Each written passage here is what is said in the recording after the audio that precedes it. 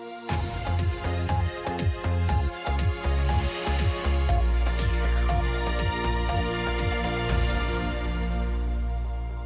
afternoon. It's a slightly different North West today this lunchtime after the announcement this morning that Dianne Oxberry has died.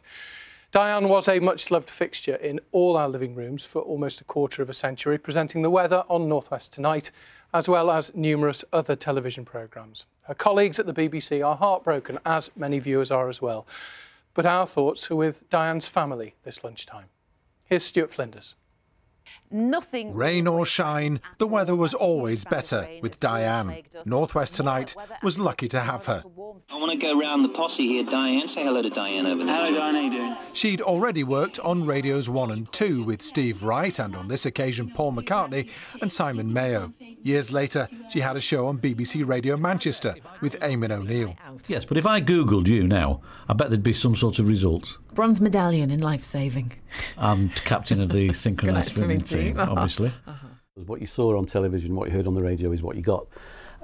She was self-deprecating. I think, you know, she didn't realise just how talented she was and perhaps didn't realise how loved she was because she was humble. And outside of the studios, you know, she supported charities. She was a patron of St Anne's Hospice for many years and she was wonderful with every single person she met. Dianne's break into TV came with a Saturday morning children's programme called The 8:15 from Manchester. Here she is with two very young members of Take That.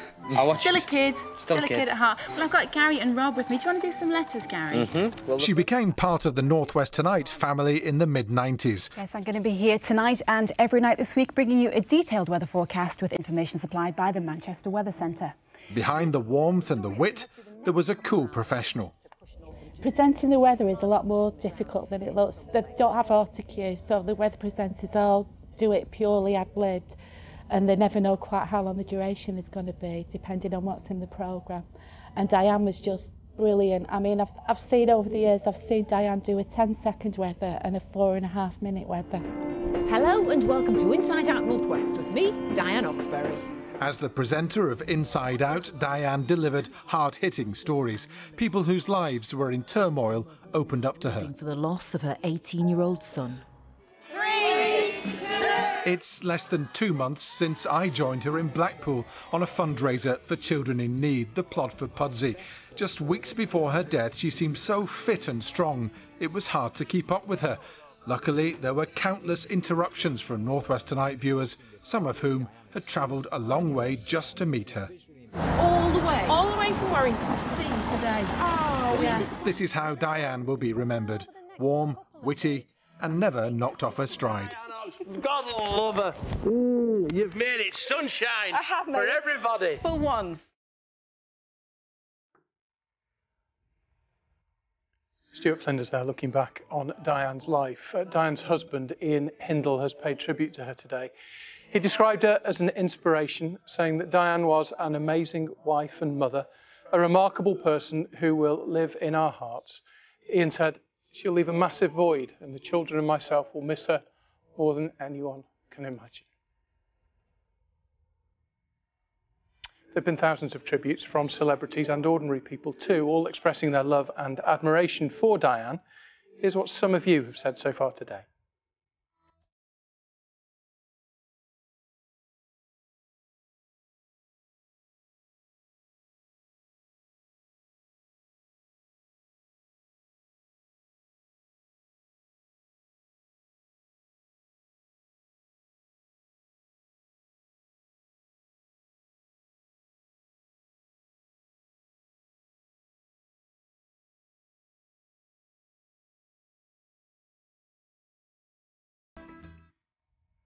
Just some of your comments today.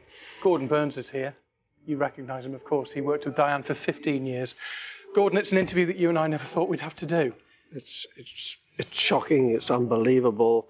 I don't even know how I'm going to get the words out. I mean, you know, we all loved her so much. I worked with her for 15 years on this programme, and she was the most outstanding broadcaster, first and foremost. And many people at home probably wouldn't realise just how good she was unless you actually worked with her, that she could tailor anything. She was often believing she had 2.5 minutes to do the weather, and she'd be told down her ear, sorry, because presenters like me couldn't shut a politician up in an interview, so we're overrunning, and she'd be told you've only got 1 minute or only 45 seconds, and she could still tailor it to that. Nobody would have known the difference. No. And when we were out doing outside broadcasts, like at Tatton Park, she would do a whole feature on a garden and interview the person involved and do a little wrap from that and go straight in, as you know, to the weather, which is another 2 minutes, without autocue, without notes, without anything. Absolutely professional to the end and brilliant at it. She was the consummate professional, wasn't she? We've seen that Peter Kay clip a few times. You were a part and parcel of that, but he knew very well what he was doing, didn't he? It was. I wanted Peter to do my farewell on television interview, my last ever interview, and he came in to do it. My family were in the green room for that, and Peter came in the green room and told them what he was going to do to Dianne's weather. And I mean, my wife said, "Are you sure?" And he said, "Dianne's lovely. She can cope with anything." And that's absolutely right. She was never thrown by a single thing, and she certainly wasn't thrown by Peter Kay. She enjoyed the fun, but she kept control.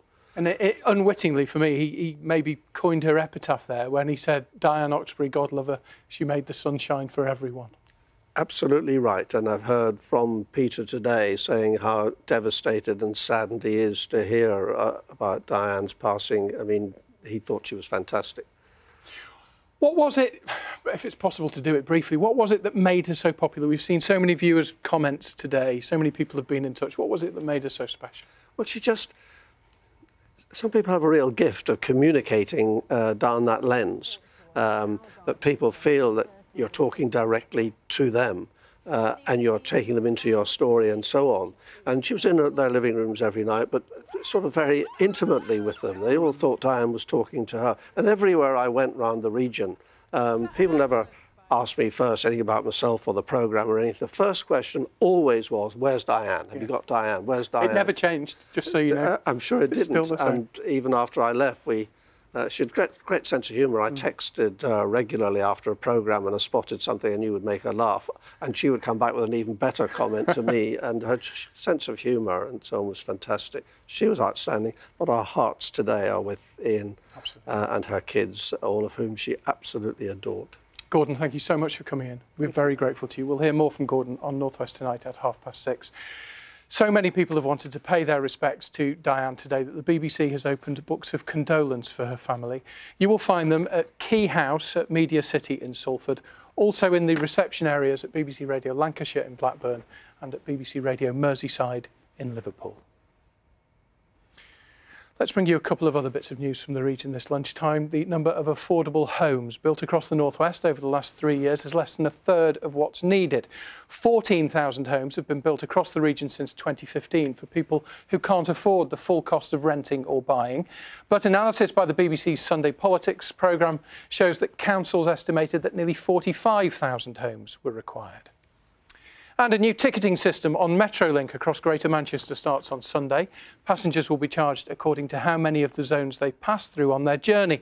Transport for Greater Manchester says that the charges will make fares cheaper in most cases. Here's the forecast with Alex Hamilton.